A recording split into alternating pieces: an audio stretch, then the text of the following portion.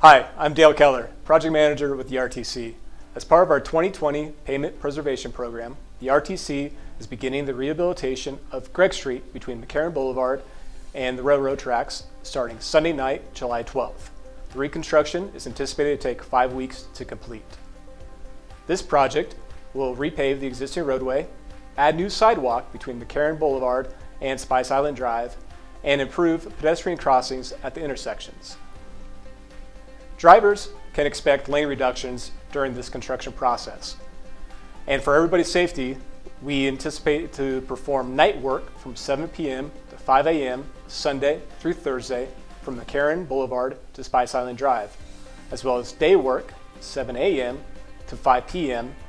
Monday through Friday from Spice Island Drive to the railroad tracks.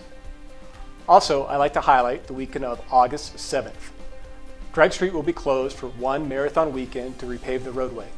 Additional information will be provided to the surrounding businesses and residents as we get closer to the event. Weather depending, the overall construction will be completed by mid-August of this year. I appreciate the community's patience as we go through this construction process and remind the community that this roadway will be smoother and safer as these improvements are complete. This represents a $1.75 million investment into our community, funded by fuel tax funds. For more information, please reach out to me or visit rtcwashoe.com. Thank you for watching.